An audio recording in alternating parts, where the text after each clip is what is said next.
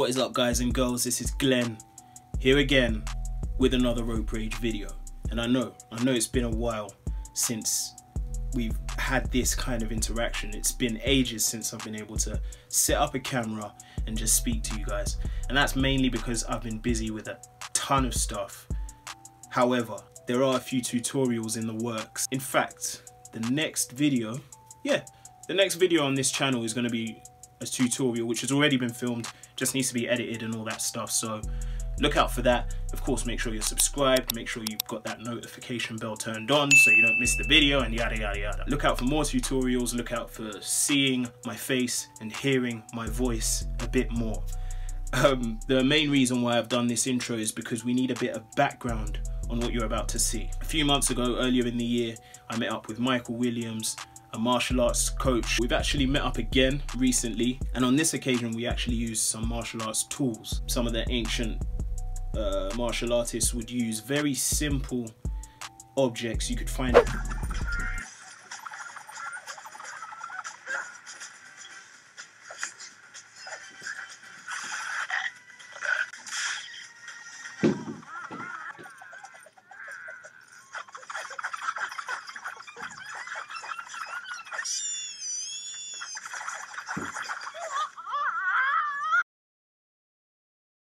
I mean, the bow staff, I don't have a bow staff, so I just used a stick.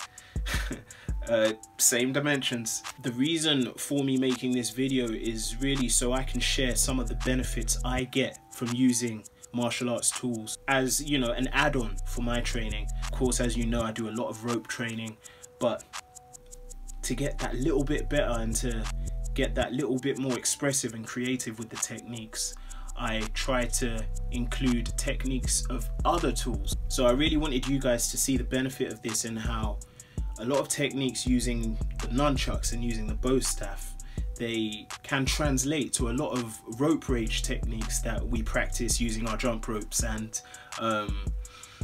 maybe this will help you guys out. But I find it really beneficial. I hope you will too. Let's crack into it.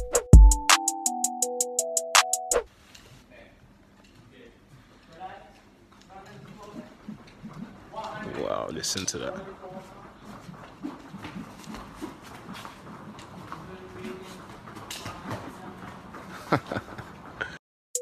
Alright, so the first thing we used was the nunchucks, which are a personal favourite of mine, not only because they make you feel like a Bruce Lee ninja kick-ass kind of character, but also because they're very beneficial for my jump rope training. If you look at a pair of nunchucks carefully, you'll soon realize that what you have is essentially a jump rope that's been cut in half through the cable. You have a handle in each hand, but the handles aren't connected by a rope. Okay, so what this allows you to do is to work the hands independently, which is super beneficial. Here's an example. Let's say you tend to trip over the rope a lot, or the rope catches your foot quite a bit. And if you start to realize that it's catching your left foot a lot more than your right foot, that could be an indicator that your left hand isn't working on the same page as your right hand. And the good thing with these nunchucks is I'm able to work the hands independently without the annoying aspect of tripping over the rope every 5 seconds. The second beautiful thing about this is working both hands. You are working both hemispheres of the brain, so it's a mental training, a mental practice as well as a physical practice.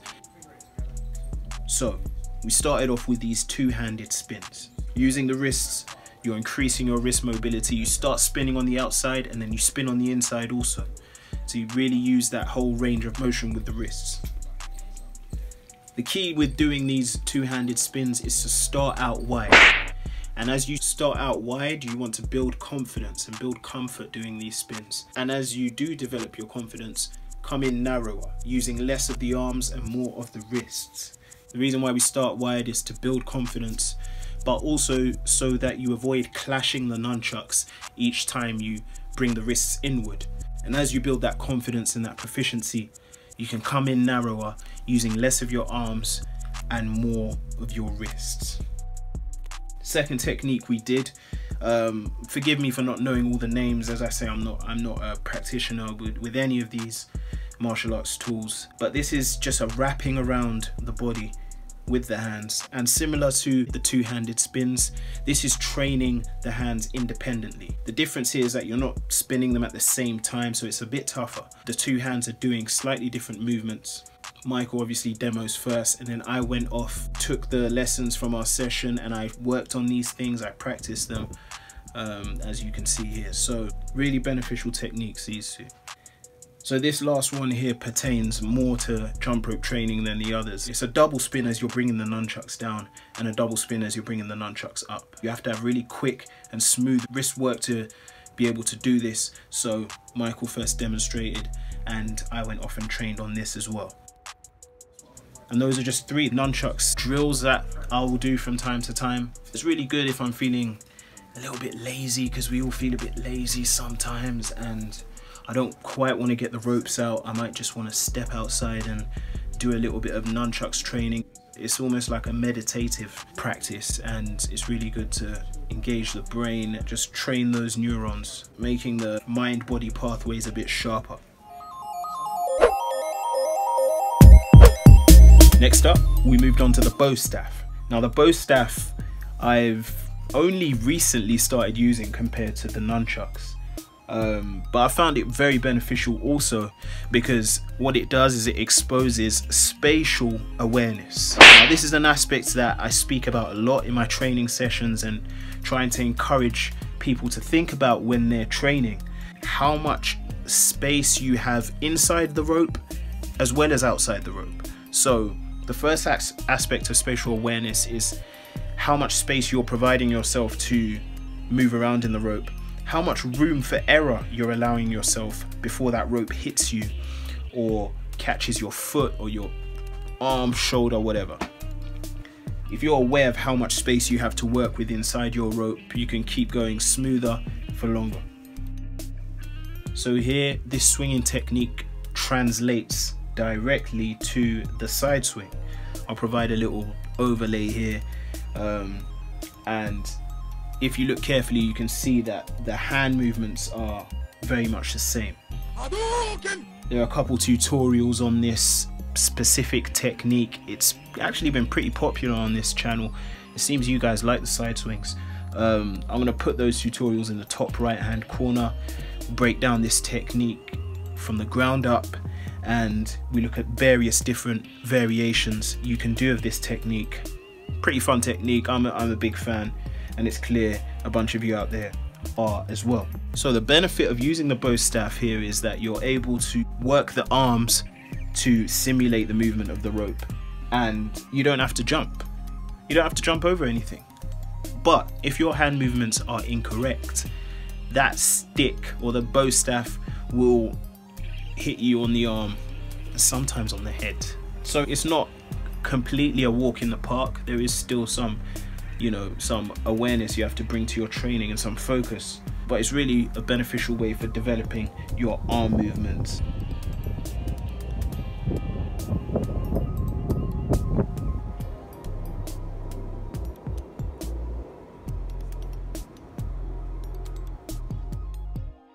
And as for this one, this doesn't relate to jump rope training at all really. I just think it's a really cool move that Michael pulled out of the bag here.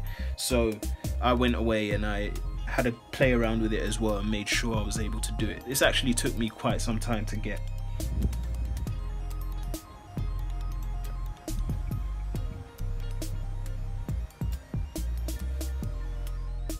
Now the next technique is the one I had the most difficulty with, and still do. So this involves using one hand to spin the bow staff, pass it behind the back, and collect it with the other hand. I believe the reason why this was so difficult for me was that in my jump rope training, I'd very rarely pass the rope behind the back. It's more often than not, you've got the rope handles in each hand either side of you. Very rarely would you pass a handle from one hand into the other behind the back. But I think what this indicates is that there is a really cool technique, a really cool jump rope technique that we can make out of this. So I don't know, feel free to have a go with that and send them in to me. I look forward to seeing it. I'll definitely, as always, be experimenting and trying to work out some new techniques that we can all try and we can all better ourselves with. So as you can see, this is me having my turn with it, and as is quite evident, there is more work required.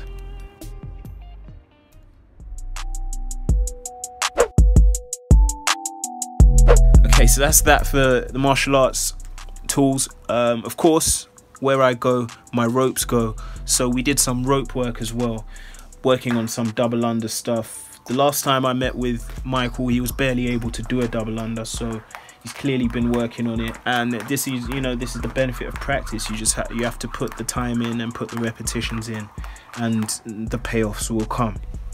So I think we'll wrap up the video here. I know this is an unusual style of video for this channel, but I just thought I'd share with you guys something a bit new, something a bit different that could help you guys out if you feel interested to maybe someday try your hand at some martial arts tools and just to see how they benefit your training. I appreciate you taking the time out of your day to check out this video. If there are any thoughts you have on the video, pop them down below. If there are any videos you want to see in the future, pop them down below.